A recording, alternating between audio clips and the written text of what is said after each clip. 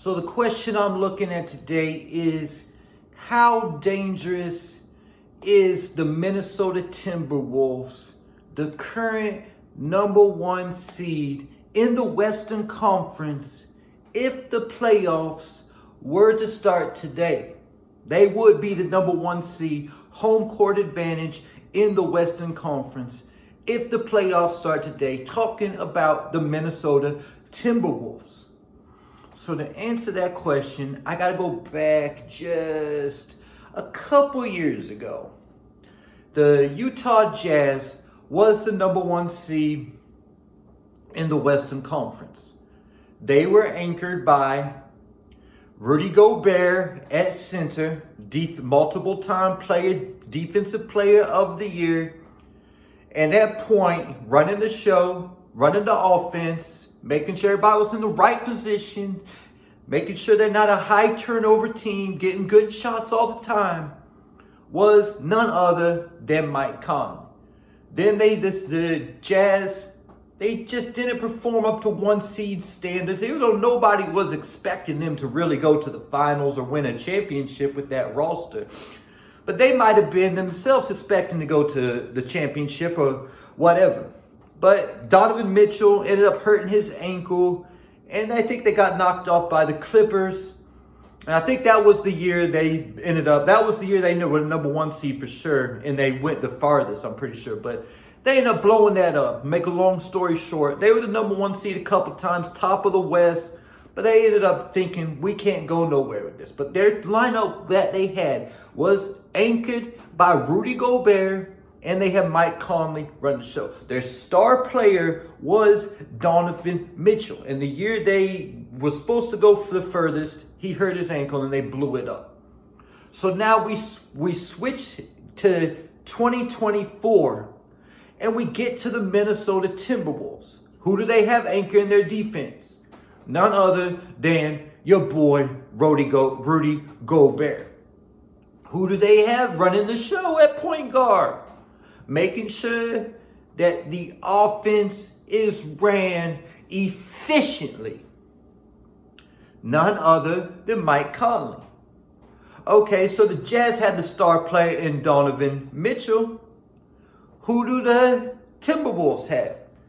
The Timberwolves have Anthony Edwards, a very similar player. I mean, if you let me know in the comments, if you're taking Donovan Mitchell or Anthony Edwards, who are you taking? Because they're very similar. Both to me are very similar games to one Dwayne Wade. That's who their games both remind me of. But I think Anthony Edwards is actually a little bit bigger and a little bit taller.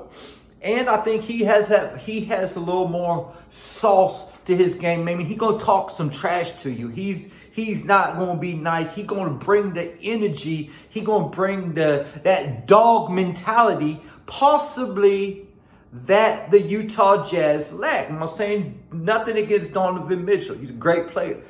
But I'm saying if I had to choose between the two, I would slightly take Edwards, just because I feel like he got that dog mentality where he got the ability to get some dudes to really think and really believe we about to win. So then you look at who else the Jazz had. They had Bogdanovich and they had Joe Ingles. That made up their starting lineup. So now we go to the Timberwolves.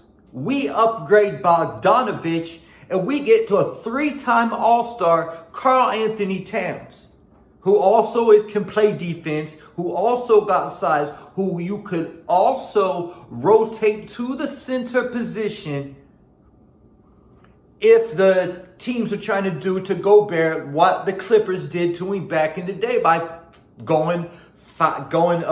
stretching the floor with five players at the 3-point line and making him guard the 3-point line. So you got that. Then you got Jaden McDaniels versus Joe Ingles from the Utah Jazz team. And me, I'm picking Jaden McDaniels because he's a much better defensive player. That's something the Jazz didn't have, was a wing defender. Jaden McDaniels can do that. He can guard the other team's best guard, best forward, best wing, whatever you're talking about, other than center, and you already got Gobert, you already got Cat for that. Then you add the fact you got Niles Reed coming off the bench. That's more size. And Kyle Anderson coming off the bench, who has the size, but can also run the point. So with that said, I asked the question, how dangerous are the Minnesota Timberwolves? I think the Minnesota Timberwolves are legit dangerous. Last year, they faced the Nuggets in the first round. And I think I know they were without McDaniels because he punched the wall and broke his hand.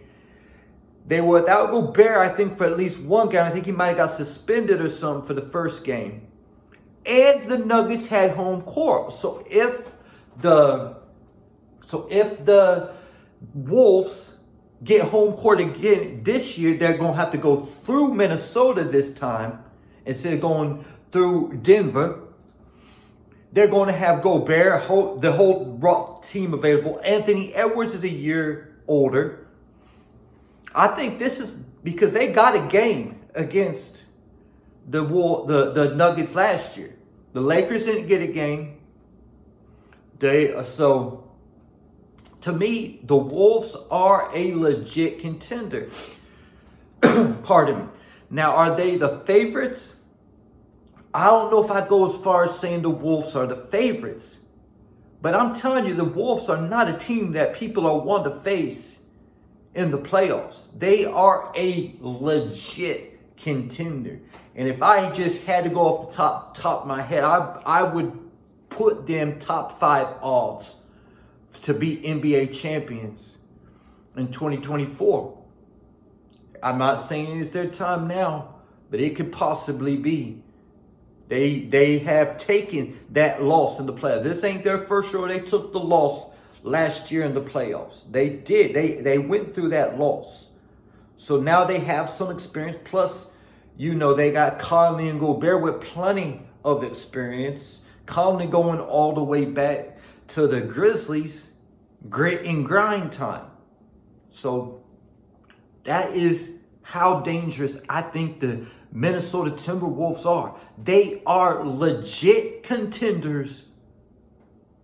Not the favorites, but legit contenders to be the 2024 NBA champion.